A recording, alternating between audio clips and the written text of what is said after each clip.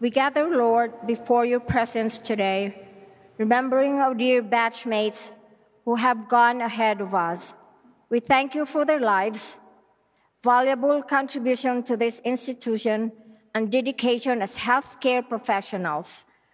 Through this university, we form a family and feel your compassionate presence from each other. In times of need, you are here for us. You help throughout the years so that we feel the joy and warmth of togetherness. Let the memories we have rekindle the past with love and laughter, and in our coming together, we celebrate our faithfulness. Our thanks to you, O Lord. Amen.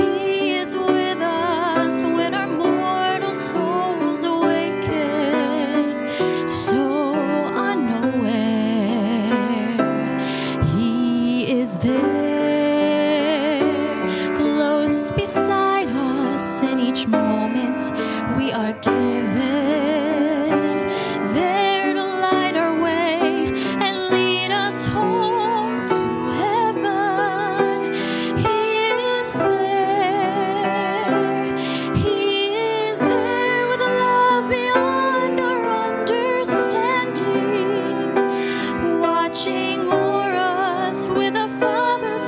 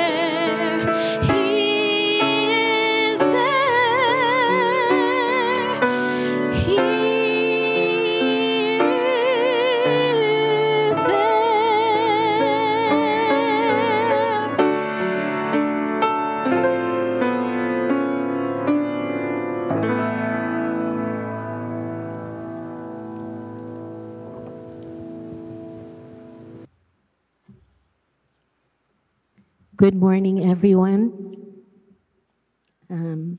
I'll be sharing with a few more of our nurses, classmates that have gone ahead of us. And the first one that I will be sharing on is Jennifer Villanueva Pal. The things that I'll be sharing is not just from me, but a contribution from the rest of our classmates that were able to let me know what they wanted me to share about our precious classmates. Jennifer Pal was one of our quiet ones in the class. But getting to know her revealed her gentleness in her ways. She was God-fearing, so easy to get along, and always had a cheerful disposition. Jen was refined in her demeanor and soft-spoken. She was a loving wife and a caring mom.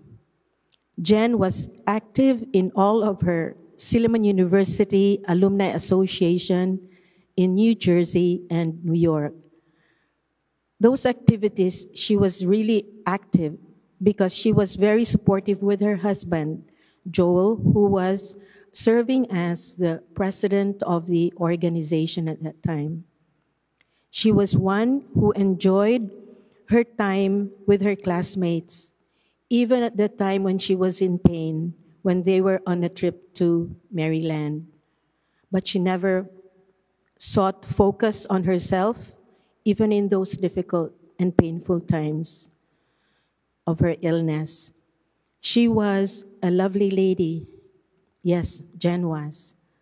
And according to one of our classmates, she always had this expression of, sige lang.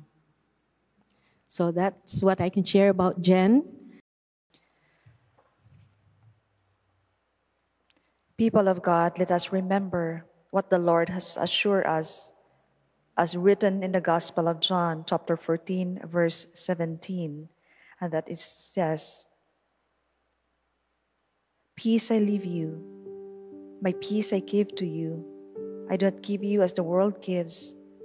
So do not let your hearts be troubled, and do not let them be afraid." Although the Lord and His presence is always with us, and sometimes we feel afraid, and in times of trouble, in times of grief, and in times of remembering, there might be times that in that recollection will ignite pain and sorrow, but be comforted that God is with you and knows the longing of your heart. In our celebration of the blessed life, remembering what the Lord has done, yet their life and your connection with them continues through the family and through the College of Nursing. The presence of family that continues with the fellowship continues to strengthen the band of friendship. So we give thanks to God for how the family of nurses through all these years, the graduates of this institution, remain loyal to their alma mater.